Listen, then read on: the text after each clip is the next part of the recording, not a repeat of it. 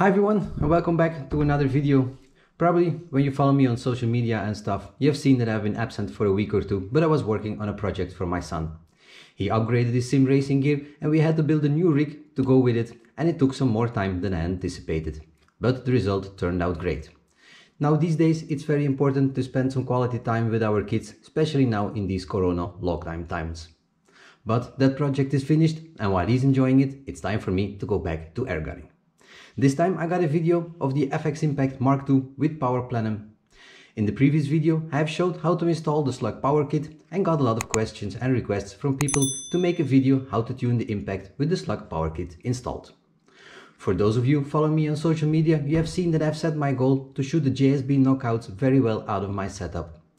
For some reason I ended up with a big jar of those slugs, and my mission is to tune the Impact that I have in front of me to shoot these at close to 1000 feet per second. And thought I could better film it so I could maybe help some other people in the process. Right, the setup I have in front of me is the FX Impact MKII with power plenum. We got the Slug power kit installed, the Yuma Air high flow dual hole transfer port, a 600mm barrel in 22 with superior heavy liner inside, a whole bunch of Saber tactical items as you can see. We have the Element Optics Nexus sitting on top of it, inside a spur mount, and we got a Donny FL Sumo on the end. To start the tune I had set the regulator to 125 bar, the hammer spring was maxed out, and I had the valve on line number 4. So let's get the show on the road. I will get back to you from time to time and explain along the way what I've done. So let's get it started.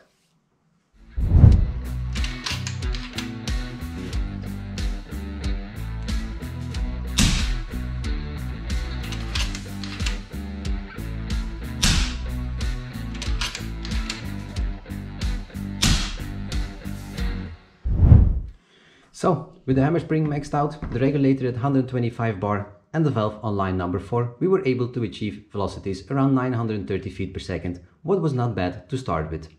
Let's see if increasing the hammer spring gave us more velocity.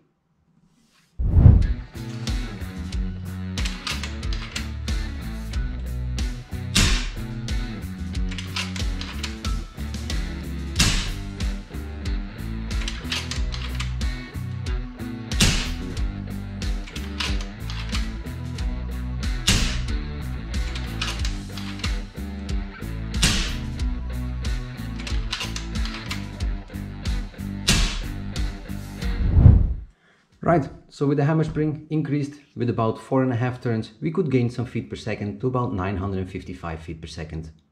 As you saw, there was also a shot at 980 feet per second, what I think was telling me that I'm about on the edge of overpowering the regulator pressure with this amount of hammer spring. So I will start increasing the regulator pressure to about 135 bar from the previous 125 and see what it does there.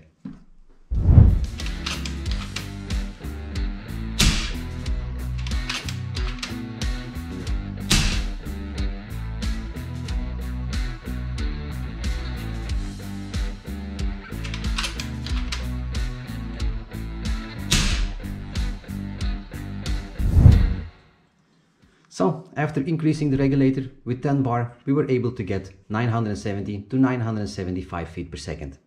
That's a step in the good direction, but we're aiming for those 1000 feet per second as I mentioned in the beginning of the video. So let's increase the regulator with another 5 bar to 140 and see what it does.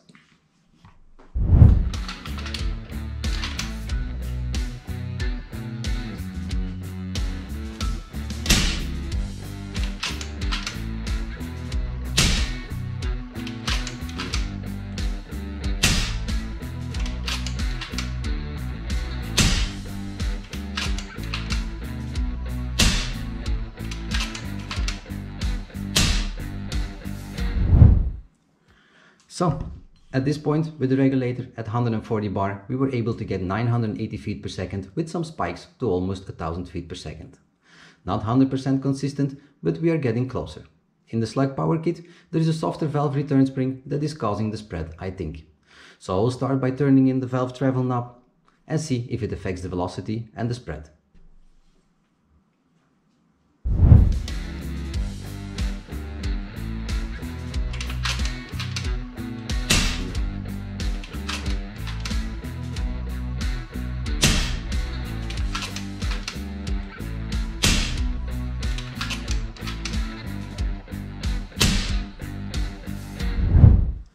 So the first couple of turns didn't have much effect, still shooting 980 feet per second with some spikes to 1000. So I did turn it even a little bit more in because I feel the valve was still closing inconsistently. Let's see what it did.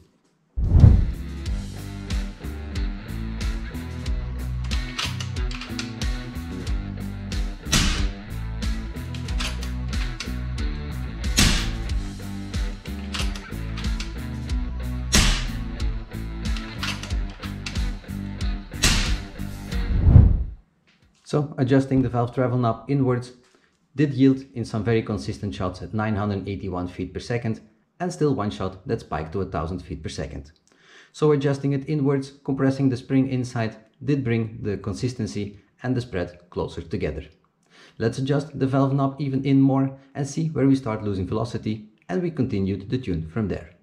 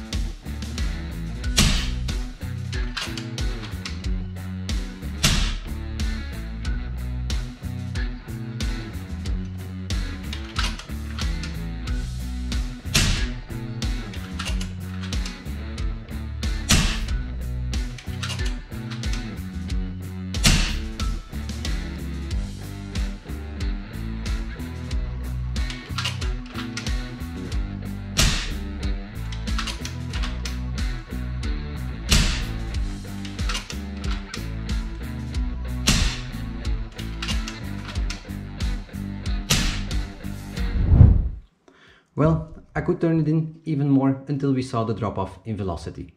Now let's see if we can also take the hammer spring down so we're not hitting that valve with too much force and wasting unnecessary air.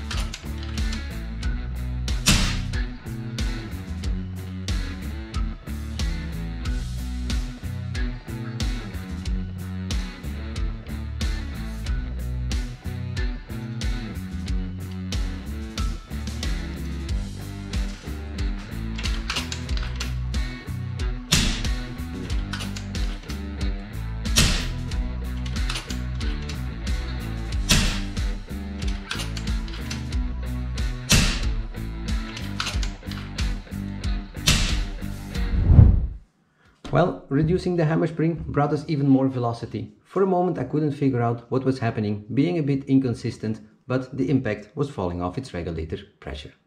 I know, rookie mistake in tuning, but it happened to all of us at some point. After refilling, we got 1000 feet per second, which is the goal that I was looking for. Still, I reduced the hammer spring more until I lost velocity again, being pretty consistent at 985 feet per second. I did it so that way I'm confident I'm not smacking that valve too hard. Then I increased the regulator with just a touch, hoping it would bring me to 1000 feet per second and consistent.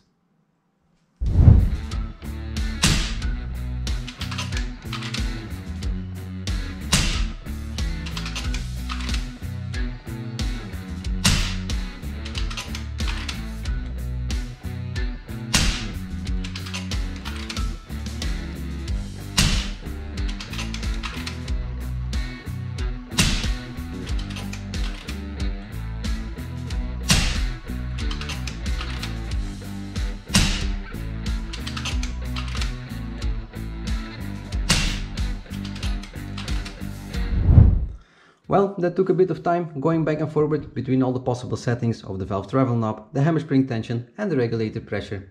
More time than expected, but finally I managed to put a good tune on it at 995 feet per second. It's not the perfect consistency that I'm normally looking for, but the .216 diameter maybe can cause this, since the slugs that I'm shooting are the Mark 1's knockouts, and the 217 or 218 will bring that even a little bit closer. It clearly shows how important it is to get the balance right between those three settings to get the right results. The settings I ended up with are somewhere between 140 to 145 bar on the regulator, the hammer spring at 18.5 mm on its max setting, the valve knob is at 6.5 mm, that's just about 1.5 line. The reason why I ended up with these settings on the low side is because I think the JSB knockouts are a fairly lightweight slug at 25 grain for the current setup, with the slug power kit installed that is designed for some more power and heavier weight slugs. Now these settings are telling me that the valve is open for just a brief moment to propel the knockout slug to the speed, and that doesn't necessarily mean a bad thing. It can even be a good thing with a short burst of air having not too much turbulence behind the slug. It's a tune I never have tried before, and I'm eager to see how it translates on paper. Having the valve in for that far is absolutely fine. I verified it with FX, but if you don't feel comfortable, you can always swap it back to the original valve return spring for these light caliber tunes, since the weaker return spring was made for those heavier slugs and bigger calibers. Now, having a good tune on the bench and chronograph doesn't necessarily mean it's accurate on paper as well. So make sure you like and subscribe to my channel so you don't miss out on the next video and see how accurate this tune is. I thank you for watching, and I hope to see you back in the next one. Bye.